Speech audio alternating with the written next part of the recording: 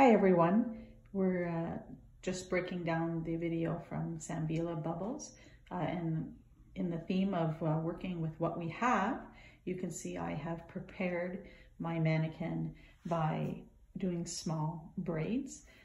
The braids are off base so that I'm not having a lot of sections that I have to deal with as I try to pull up the hair later. These braids have all been flat ironed and set and left to cool. There's approximately about 20 braids, each section ranging about 2 inches by 2 inch square, sitting at the lower part again because I want it to be off base so that I'm not contending with the sections as I pull it up into the various ponytails as shown in the video. So as you can see, I've taken down the braids and I've achieved the volume that I was hoping for.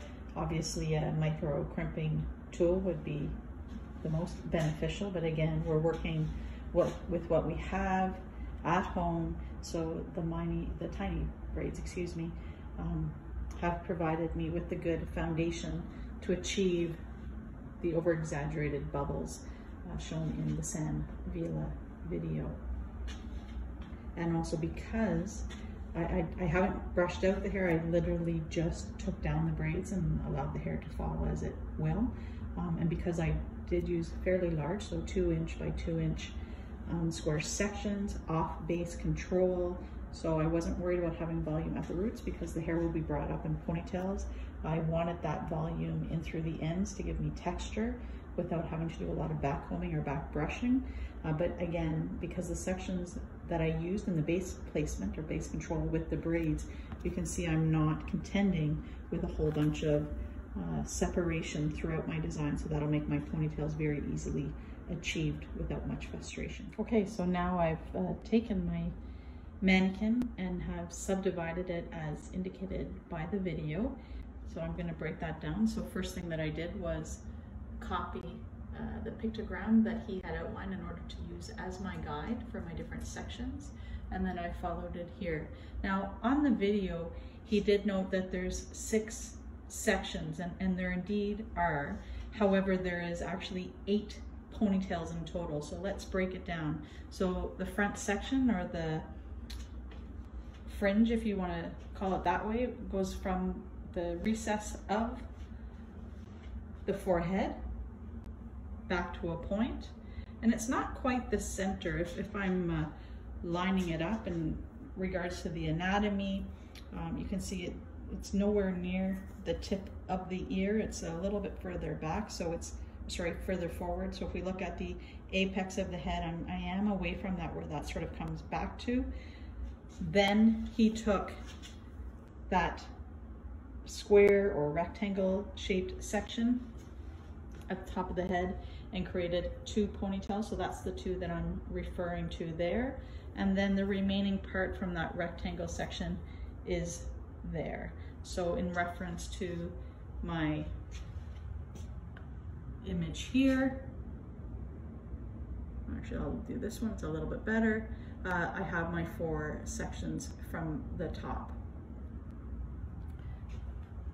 Moving into the back is really where I wanted to focus with you, because this bottom section, the nape is divided into 2, or the back section is divided into 2. But this ponytail, actually the hair comes right from the sides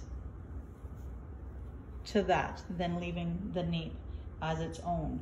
And these 2 back ponytails, so the 1 and 2, are actually then subdivided into 2 more ponytails. And I apologize for the video sometimes being close.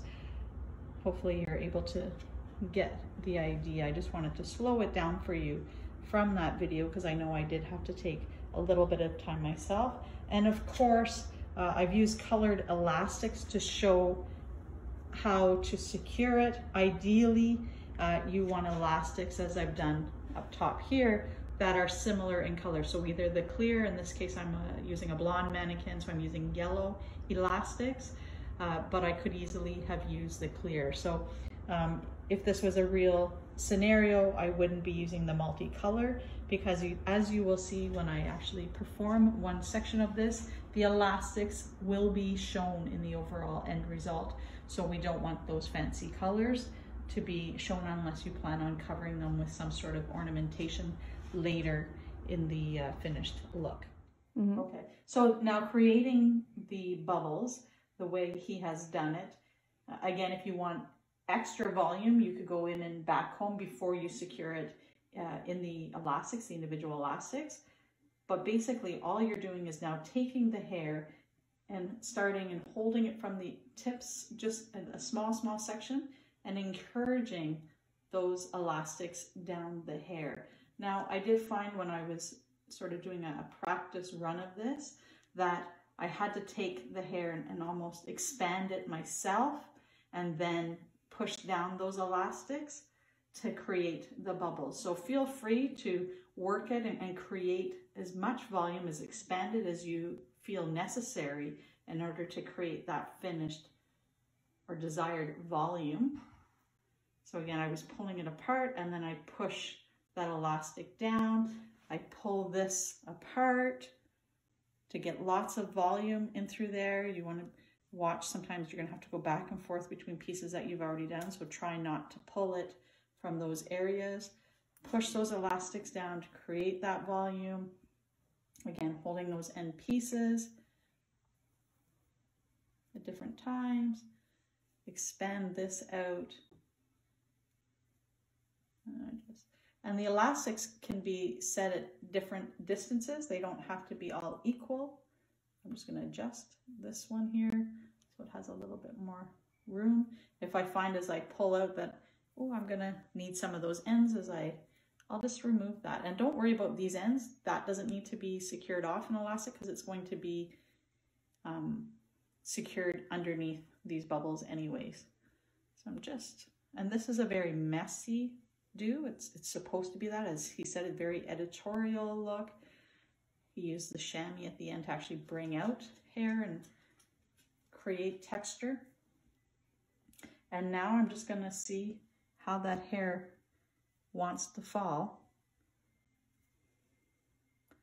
Trying to keep those bubbles going.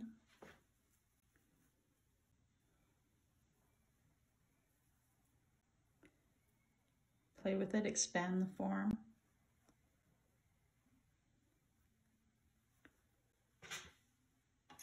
And then using the hairpin with the little hook, I go in, and you can see that doesn't come out then as easily. You could also use bobby pins. I have both.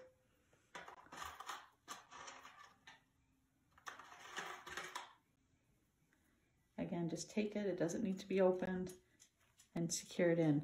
Now this design creates a faux hawk texture.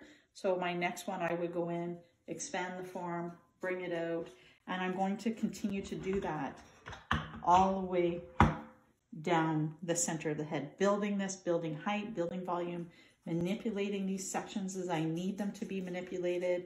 Because I go out a little bit wider here, I can have a little bit and then it can come in more conical. I could build these in more to have it more of a true faux hawk style. That's going to be totally up to you in your final product and your design.